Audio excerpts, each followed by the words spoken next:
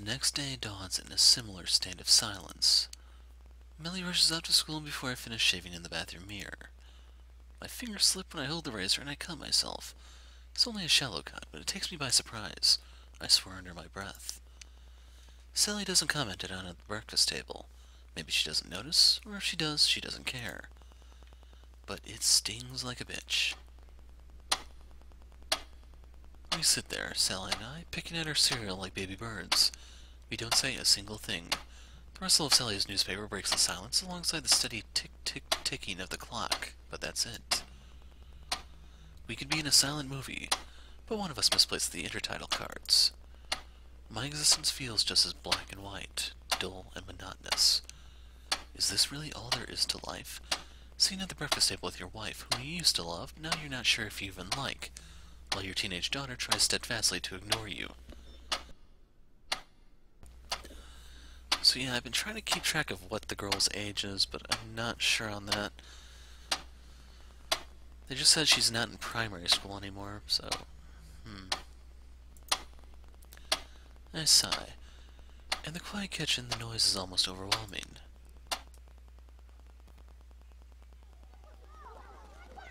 It's lunchtime. I can hear the students. Though, when I say students, I really mean children, running around outside in the playing field screaming. I sigh. I don't know how many times I've done that today. Far too many to count. Why do they have to make so much noise? I know it must get dull sitting in class for hours on end, but the work they do is hardly taxing. They're in primary school. I suppose there's no reason with young children. They're all like that. Noisy, raucous, excitable. It's the ones who aren't. The quiet, taciturn ones who sit in corners with their heads bowed and don't clamor for the castanets you have to look out for. I sigh again. You'd think the sound of children at play would fill me with a certain sense of fatherly fulfillment, but it doesn't. Instead, it's mildly irritating. And the irritation is becoming less and less mild with every passing moment. The music room juts out of the main building like an ugly afterthought, a sewn-on appendage of Frankensteinian origins. You can hear the children more loudly than ever from here. It doesn't help that it's so hot. I feel like I'm going to suffocate. The weather's been particularly merciless lately, scorching in the morning, freezing at night. Oh well, I'm a grown man, I'll just have to deal with it. I don't usually spend my lunch hour holed up in my classroom like a recluse. Though social anxiety may run in my family, thank you, Grandma Iris, for passing those unwanted alleles down to my Melly, I'm not what you would call shy. Maybe that comes down to experience. You stop being anxious when you get older. Sooner or later you start to realize other people's opinions don't matter all that much. That's what I told Melly once. She replied, her head hanging, her voice muted. Is that why you and Mom were always shouting then? She wasn't trying to get at me. I don't think she was anyway.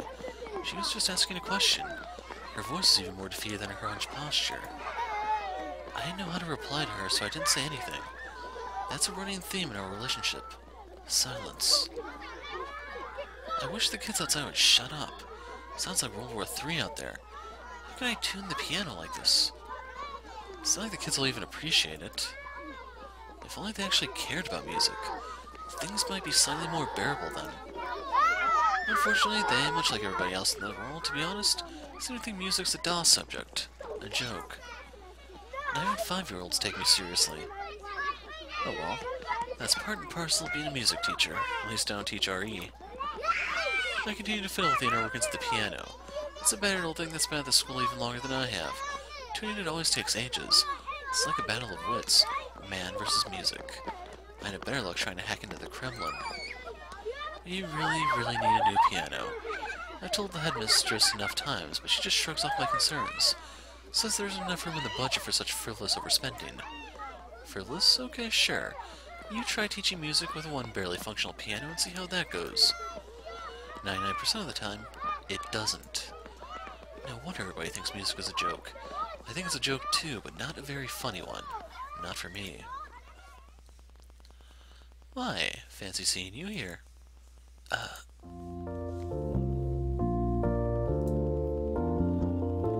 lift my head, wiping my brow at the back of my arm. I recognize that voice. It's as airy as chiffon cake with a teasing inflection. Belle.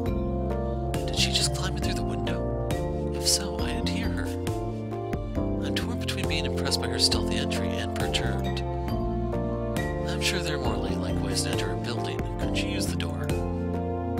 No way, that's boring. You'll be in trouble if you get caught. You might be mistaken for a burglar. A burglar? Yeah, right. What self-respecting burglar is going to break into a primary school music room? What is there in here to steal anyway? I suppose it's a fair point. I know, I'm full of them. Belle stands by the now open window, curtains flapping in the breeze as though she belongs here. Her skirt dances around her thighs. So, real quick, I think the music just went up again, so... The whole music thing is starting to annoy the hell out of me, I'm not gonna lie. Hey, that outfit. She grins and strikes a pose. Yes, do you like it? It's a school uniform. The St. Catherine's uniform.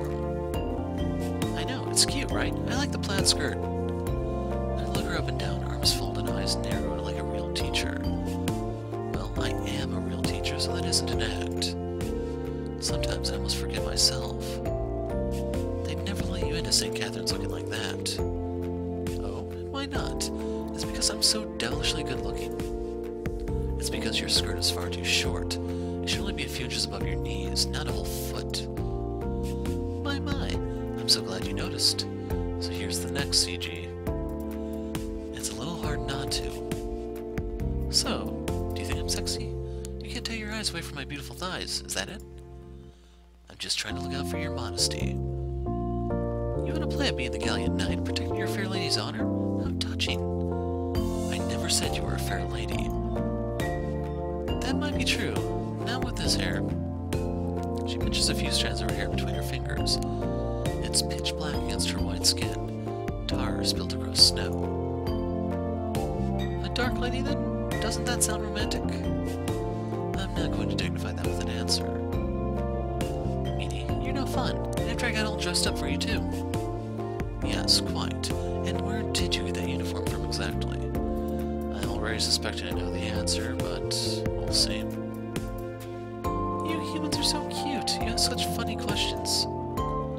What do you mean by that?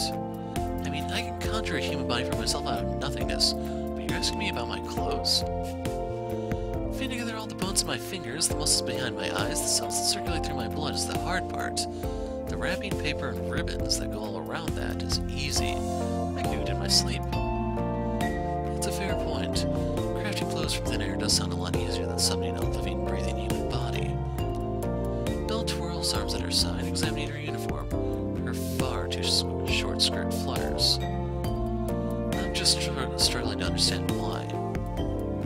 Why what? Why you decided to wear a school uniform of all things. Do you really need to ask? Belle's eyes flash mischievously. It's because guys find it appealing. You do, don't you? I don't think we know each other well enough for this kind of conversation. That's what you say, but I know otherwise. The schoolgirl's outfit is more than just a uniform. It's a symbol of youth, and old men like it when young girls pay attention to them. It makes them feel wanted, needed, attractive, right?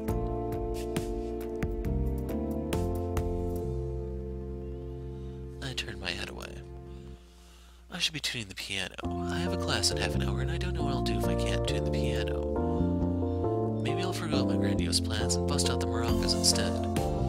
Little children like making noise. They probably enjoy that more than trying to wobble through the Lord is my shepherd all out of tune, out of time.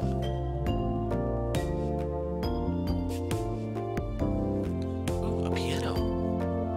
Fortunately, it seems the presence of this battered old Steinway has made Belle forget her previous line of inquiry, and that's a good thing too.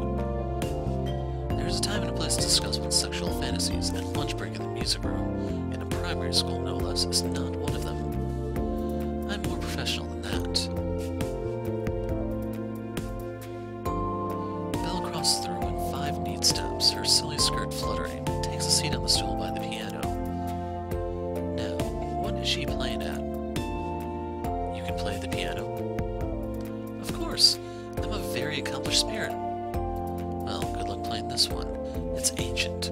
I was in the middle of tuning it when a certain somebody happened to climb through the window and distract me. Really? How rude of them. They sound like a very naughty girl. They are. resistance. Well, I've always been of the opinion that naughty girls should be punished. Unfortunately, corporal punishment has been illegal for a long, long time. We're living in the 21st century now. What a pity. And I do so love being scolded. Belle sighs and shrugs her shoulders, but the teasing smile on her face doesn't waver. Oh well, what can you do? If I can't be scolded properly in the manner to which I'm accustomed, at least I can be praised. And there you go. And with that, Belle gets to her feet and begins to peer inside the piano, and its exposed innards, as it were. I wonder if the piano were a living, breathing creature, whether it would find this monthly tuning exercise of being opened up and invaded by unfamiliar fingers deeply embarrassing. What on earth am I thinking? This must be because of Belle. I should stop this. I need to stop. But that's easier said than done, especially given Belle is leaning over the piano, her short skirt displaying a generous, some might say over-generous, amount of her behind. When she shifts, pressing her pale fingers against the strings, I can see her underwear in stark detail. Is she doing this on purpose? I never knew tuning a piano could be so interesting. I used to find the job incredibly dull. And so it zooms in closer. The subtle bulge of her thighs, constrained by her socks, looks even more appealing like this. It's almost as though she's inviting wandering fingers. Maybe she is. It can be no coincidence that she keeps turning over her shoulder to shoot me glances, blinking from underneath her long, smoky lashes. I take a step backwards. Why am I still looking? I should stop looking. She's only tuning a piano, for Christ's sake. You couldn't make a decent porno out of that, could you? But Belle's trying. She's trying her best, and it's goddamn working, too. Fuck. I need to say something. The atmosphere is becoming unbearable. Not even the sound of the kids playing outside, little monsters, all of them, can alleviate the pounding in my head, the twitching of my fingertips. So, you know how to tune a piano, too? Of course. I am a spirit of many talents. And where did you pick that one up? Who knows? It's a secret. Like your age. Indeed, a lady never tells. For all you know, I could have been Marie Antoinette in a past life, eating cake and drinking tea. Whilst the rest of France slowly starved to death, right? But of course, I've always been selfish ever since I was born. When I find something I like, I detest the thought of sharing it with anyone. Belle looks at me, her eyes narrowed. Her eyes seem harsher under the sunlight somehow, more menacing than they were last night. I swallow. I'm not so dense that I can't realize that was a threat. I better not bring Belle back home and meet Sally and Millie then. Not that I was planning on it. Can you imagine how awkward that would be? Hey there, Sally and Millie. I want to introduce you to somebody very special. This is Belle, my great-aunt Clarice's cat, whom I attempted to save from drowning when I was only 6 and has now returned to thank me for the favor with her body. Please, don't be too alarmed. Like that would go down well. Sally's eyes would probably widen so much they'd roll right out of her head. And as for Millie, I'm not sure how Millie would react. I never am these days. I shake my head. This is a waste of time. Forget it. It's not going to happen anyway. You were never Marie Antoinette. I doubt the Queen of France would ever have to tune her own piano. Indeed, I never did. Not when I was Marie Antoinette, at least. You should thank me for degrading myself in such a manner for your sake, Robin. I glance back at her legs, her thighs, and her underwear. I think you degrade yourself in a number of other ways. It's meant to be a skirt, not a belt. And now you sound like a concerned father. That's because I am a father. I'd never let Millie go out dressed like this. You say that, but I wonder. Parents don't know their children as well as they'd like to think. You're not all that close to Melody, are you? I blink. I was just playing around, I think. But Belle's words have stopped me, frozen in place like a figure in a photograph. What does she know about Melody? Alright, there we go. All done.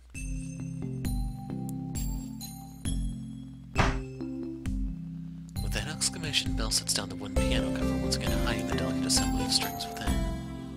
I raise an eyebrow. That was awfully fast. Oh, are you doubting the quality of my my handiwork, my good sir. I, who was once crowned Queen of France. I must admit, I am a little dubious. If you really can't tune a piano as fast as you claim, I'll be out of a job. Well, that's just how it goes in the cutthroat world of work. They always want newer people, younger people with bright eyes and fast fingers who work harder for less pay and don't understand their rights. I sigh. Belle's right. I've noticed an alarming trend lately which has been sweeping through the school these past few years. A number of the teachers, good teachers, men and women I was on friendly, small-talk terms with, are being laid off. First it was Mrs. Long, then Mr. Garland, then Mr. Potts. It can't be any coincidence that these men and women were all in their mid-50s or even older. The people hired to replace them, meanwhile, were so young they could have only been a few years older than Melly, fresh from finishing their PGCEs. I have no idea what this is, but I assume it's some sort of like British teacher licensing board type thing or something along those lines.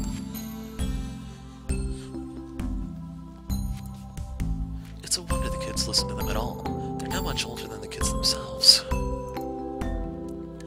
The school doesn't feel like a school to me, not anymore. It's more like a nursery. I go into the staff room to escape being pawed and mauled by the children, not confronted with even more of them.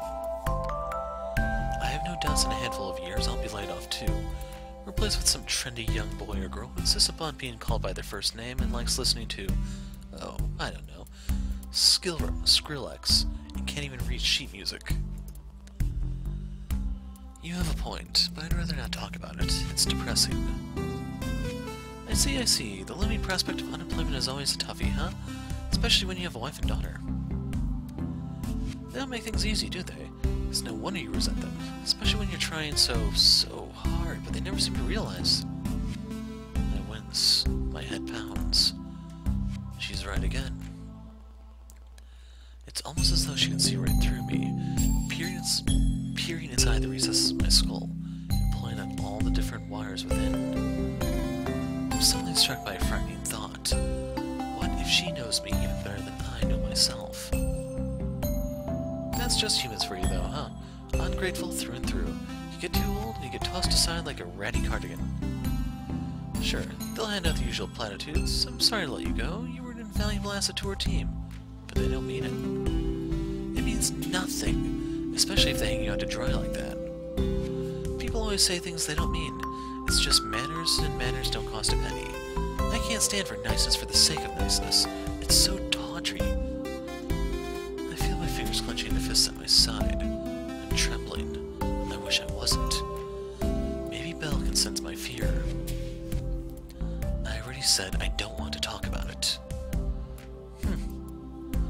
Belle exhales, running a hand through her short hair. Suit yourself, I guess.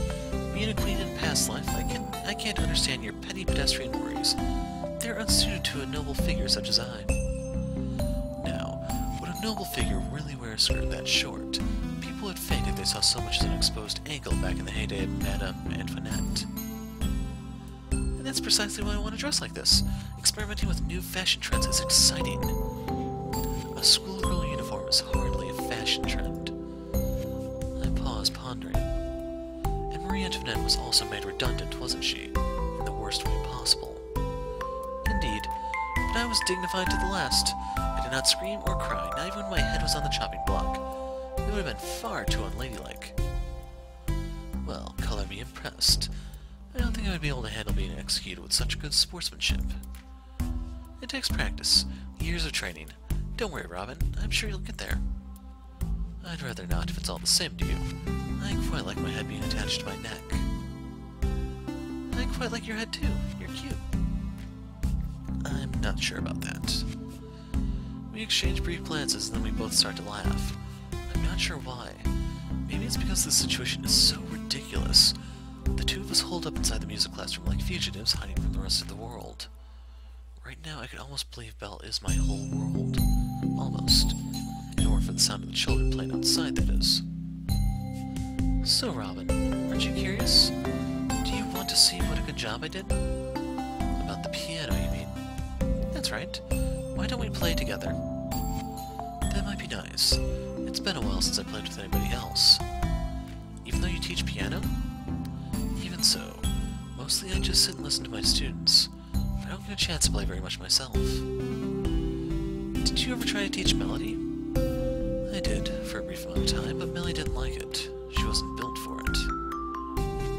You mean she has stubby little fingers? She wasn't physically unsuited, it was more... mentally, I suppose. She didn't have the knack. No staying power. It's sad. I really did want Melody to learn how to play the piano. It wasn't just some passing whim. It was my dream. Maybe it was because of grandfather. He was the one who taught me how to play the piano all those years ago, back when I was 5. He was a patient tutor who offered me words of encouragement. At the end of each lesson, he'd give me a fruit gum as a reward. I never saw playing the piano as a burden, though. I'm sure lots of children made to learn instruments do. It was fun. I thought it was. I looked forward to every single lesson. I especially enjoyed it when grandfather would play alongside me. I thought those duets were played together were beautiful. I think that's supposed to be we played together were beautiful.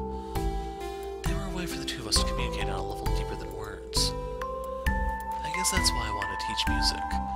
Like most people who experience something unforgettable in their youth, I wanted nothing more than to share my feelings with others. I wanted to share with my daughter, my Melody. But it didn't work out like that. I don't have grandfather's patience, and Melly had no desire to learn. She hated the piano and always complained when it was time for her lessons. Not like Belle. Belle sits on the edge of the stool, leaving enough space for me to join her with an expectant look on her face. She wants me to play with her. Somebody actually wants me to play with them. Now, when was the last time that happened? I haven't felt wanted like this for years. Alright then, let's see what you can do. I rolled in my sleeves, an unabashed smile tugging at my lips. It's the kind of smile that's impossible to suppress, just like laughter that threatens to erupt at inopportune moments. I take a seat by Belle on the stool, facing the scratched old Steinway. The stool is small, and I can feel Belle's side pressed against mine. For all her talk about being a spirit, her body is warm and inviting, reassuringly human. What do you want to play? I like Debussy. La Petite Suite is one of my favorites. You do know that song, right? I don't actually know this one, The Little Room. Of course I know it. I've been playing the piano for more than 30 years. Please have some faith in me. Oh, I'm sorry. I forgot you were such an old man. Not as old as you. Touché. You primary school teachers nowadays, you have such sharp tongues. I suppose that's to make up for the fact you can't legally hit anyone, right? As if I'd want to hit anyone. I'm not violent. What a shame. I like a man who can take charge. Speaking of taking charge, are you sure you'll be able to keep up? You were a cat for an awfully long time. I know, but cats are very graceful creatures. I was a virtuoso even in my feline form. I have vague memories of Belle clambering over the piano grate in Clarice's home, her paws pressing against the black and white keys in a cacophony noise. I laugh. Well, maybe you have a point. You look a lot cuter when you smile like that. You don't smile nearly enough, Robin. I haven't had too much to smile about recently. To tell you the truth, it feels a little bit strange. Maybe I fractured the muscles around my mouth. Well, I'm sorry if smiling is painful for you, but I won't let you off the hook. Not now when we've begun. I'm going to make you smile much, much more. Oh, you will you? When she says it like that, it sounds like a challenge. And I don't like backing down from challenges.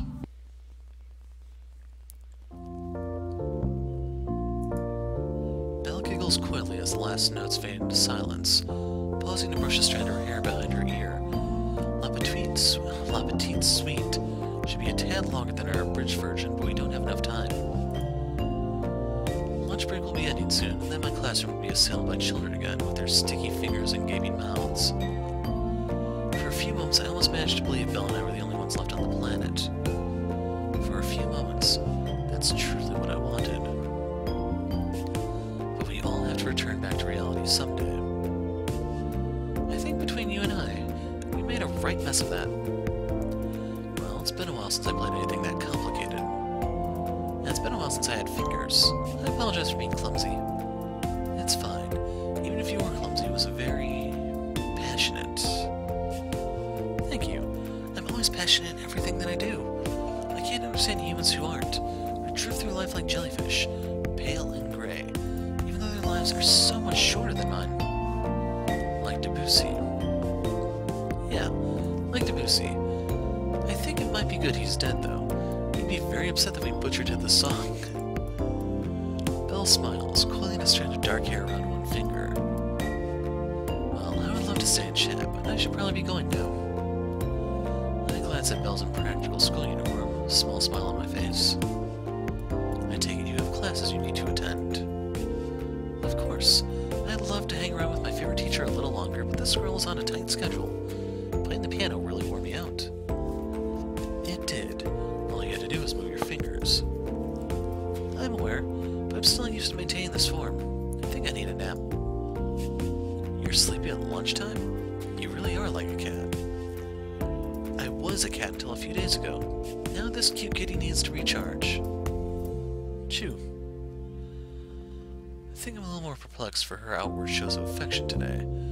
She leans forward on the stool, not that she needs to given how close we are already, and presses a kiss against the tip of my nose, as light as a falling feather. But I still feel my face turning red. What is this anyway? I'm starting to feel like the schoolgirl here, and I'm not even in the appropriate outfit, thank God.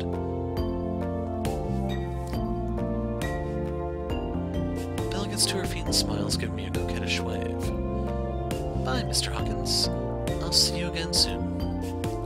Do you really have to leave through the window? It might look a little suspicious. Don't worry, nobody knows me coming in here, so I'm sure nobody will notice me leaving. You're awfully confident. Of course I'm confident. I was royalty in my last life, remember? Of course. And quicker than blinking, Belle slips through the window. I watch as she walks away, her dark hair fluttering around her shoulders. She disappears in less than a minute, as though she were never there at all.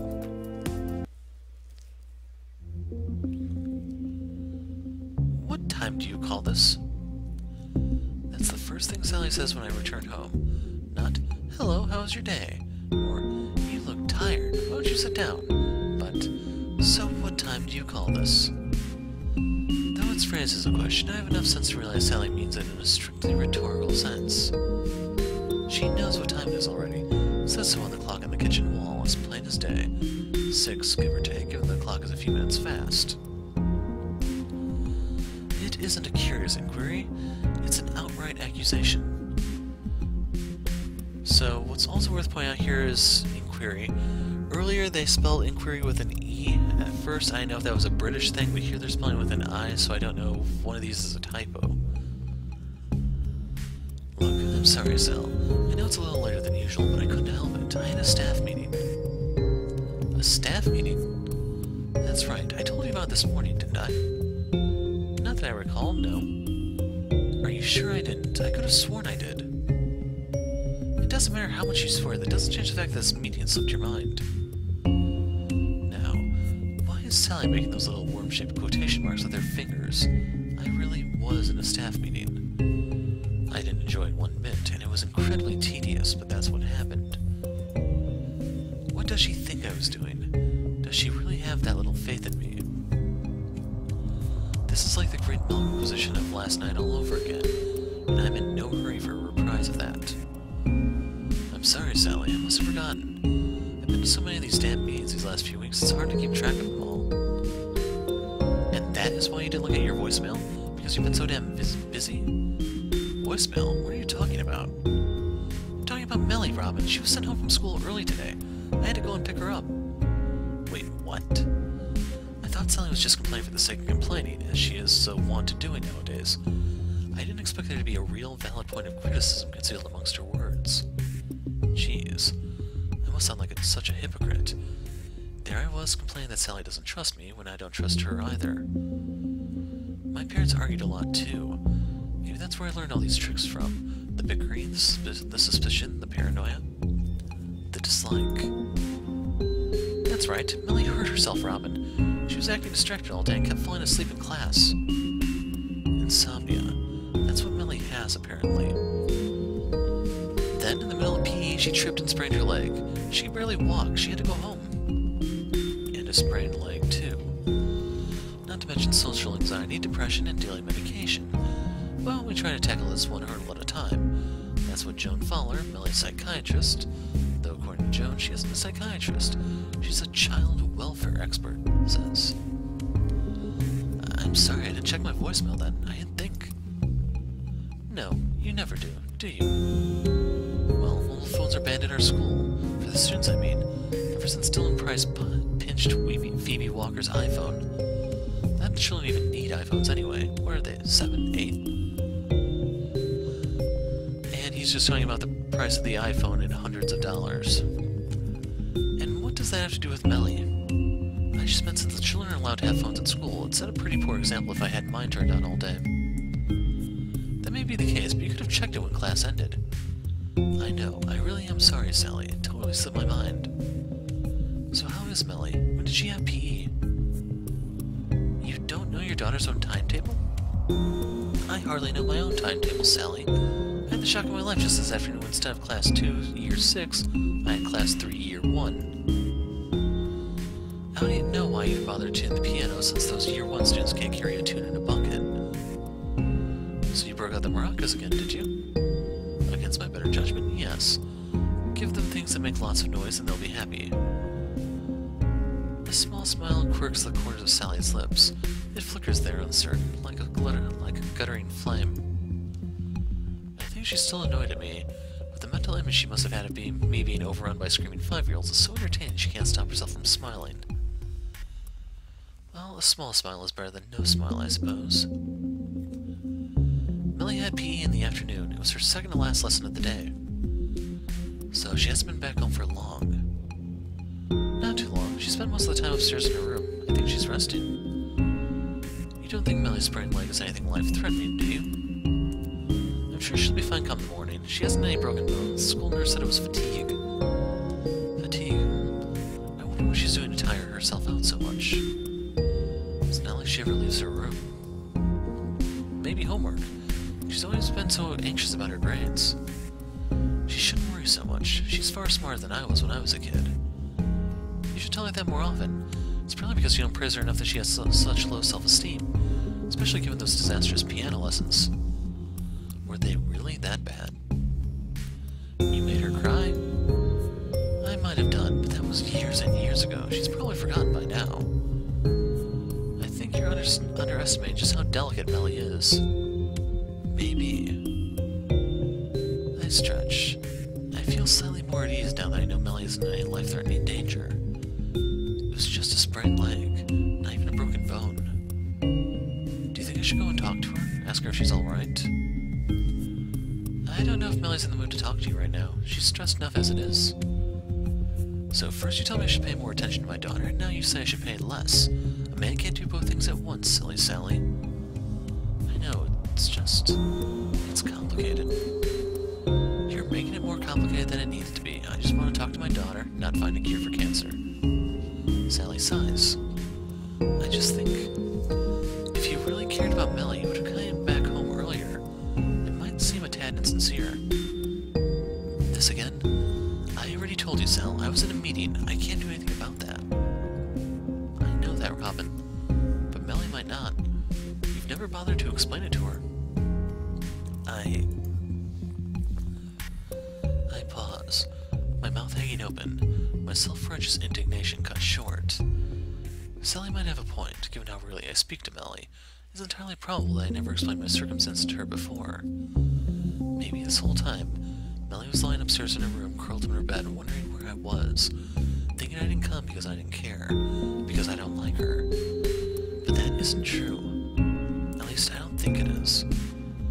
I can't deny that I find Melly hard work, but I do love her. She's my daughter. I know I haven't been as forward with Melly as I should be, but I don't know where to begin. I don't want to worry her. She doesn't need to know how busy I've been at work, or that the headmistress keeps firing staff left, right, and center. I know how you feel, Robin, but Melly isn't a child. You should try to be more honest with her. But what good does honesty do? It just upsets people.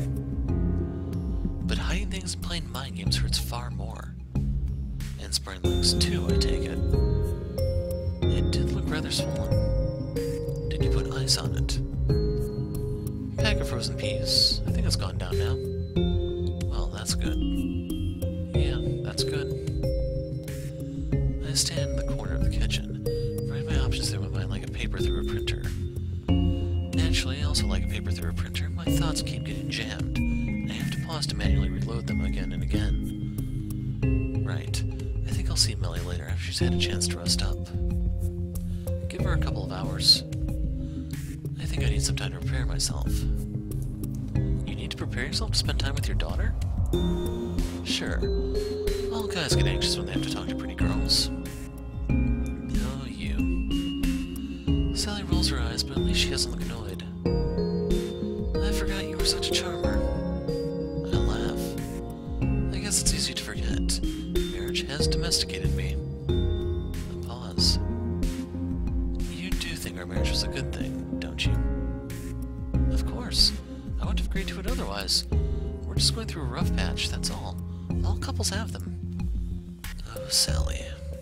I sigh, suddenly overcome with emotion. Sally sounds like her old self again. Sally Pally when I was tugging at that ponytail she always tied her hair back in. Or silly Sally when she said something ridiculous and I wanted to make her blush. She said we're going through a rough patch. She has no idea.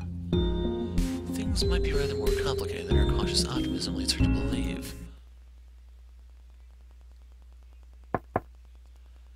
Okay, no skull and crossbones, no bullet holes, no drug paraphernalia. He's in a much better position than he believes himself to be. Melly. Hello, Melly, are you awake? True to my words, a few hours have passed, and now I stand outside Melly's bedroom door.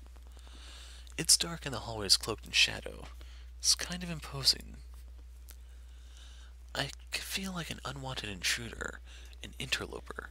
Vampire-like, all I can do is wait for Melly's invitation to come inside. I can wait and wait and wait until hell freezes over, but I don't think that invitation is forthcoming. Melly doesn't reply. I rap again, my knuckles brushing against the wooden door. Melly? Melly's bedroom door is dark mahogany, framed by plum-colored wallpaper. There's a small wooden plaque displayed on the door above the brass doorknob, which reads Elodie in colorful letters. The M fell off a few years ago, leaving behind a strange, unfamiliar name. Still, despite my knocking, Melody doesn't answer. I'm not sure if she's really asleep at 7 in the evening, yeah, right, or if she's just ignoring me. Alright then, I'm coming in. Excuse me. And with a small apology, I take hold of the brass knob and turn it. Melly's door opens slowly, creaking with each and every inch. I think the hinges might be starting to go. I step inside Melody's private quarters, her inner sanctum, and shut the door behind me. I used to go in Melly's room all the time when she was younger and to read picture books to her about Maisie the mouse and Connie the cat to help her nod off to sleep. But that was a long, long time ago. When was the last time I came in here? Maybe it was a few months ago. Maybe it was more. I don't remember. Melly's room is dark. The lights off and curtains drawn, but I can dimly make out shapes in the gloom. Melly's bookcase is stacked full of paperbacks, well thumbed through Philip Pullmans and J.K. Rowlings, and I can see familiar figures scattered across her desk. The droopy contours of a plush Betsy Bear lolling next to a beaten-up old Connie cat who's missing one of her paws. Staying in this room almost feels like entering a time capsule, sealed off from the rest of time and space. I could be 9, 10 years younger, and Melly could still be my cute little girl again. Still shy, but not nearly as awkward. Maybe Melly loved me more back then. I think I might have loved her more back then, too. I can see a small lump curled up underneath the covers and long black hair fanning out across the blue bedspread, now deep navy in the darkness. Melly's back is turned towards me, so I can't see her face. I'm not sure if I'm happy about this or not. I wonder what kind of expression she's making. Do I really want to know? Melly?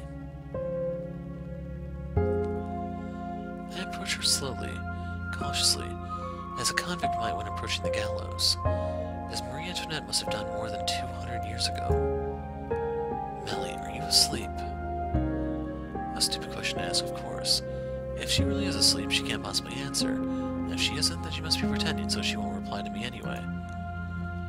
As expected, she doesn't say anything. The silence stretches on. Look, I'm sorry for intruding, Melly. I won't stay for long. I think about taking a seat on her bed by Melly's side, but I don't.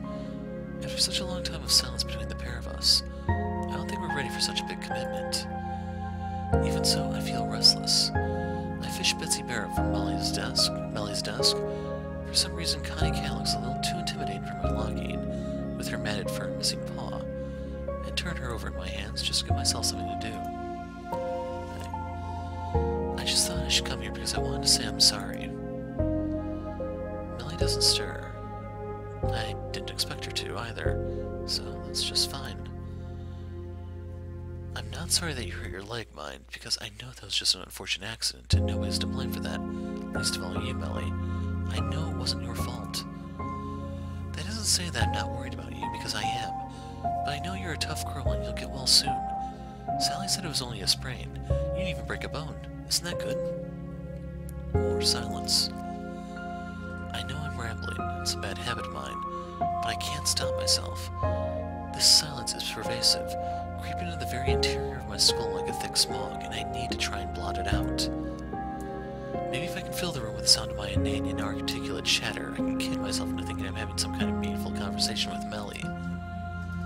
That this, whatever this is, might actually change something. I'm sorry if I haven't been talking to you enough, Melly. I know I've been kind of distant, and it isn't your fault. I swear it isn't. I've been really busy at work, and I know you're probably thinking, how could he be busy? He's just a music teacher. And I'm not mad about it.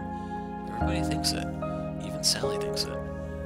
The truth of the matter is, our school didn't do well in that last offset report, and a lot of parents have been complaining, and it's just kind of stressful.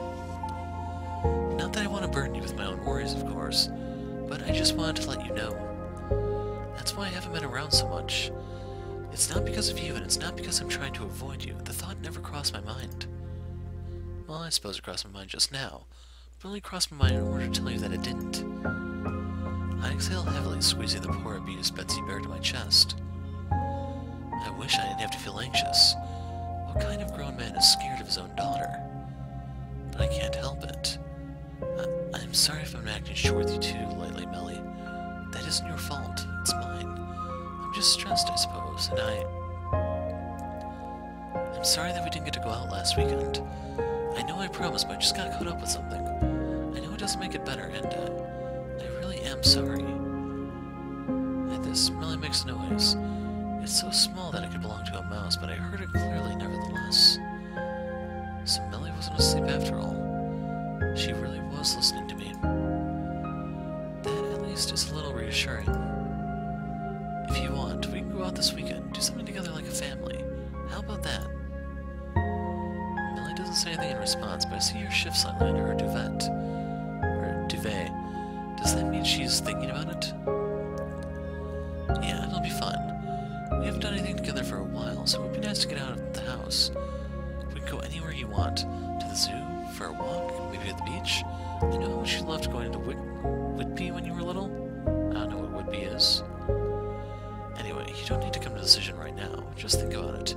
If you want to go anywhere, just tell me or Sal. We'll sort it out for you. Melly still doesn't respond, but I think I've got her attention.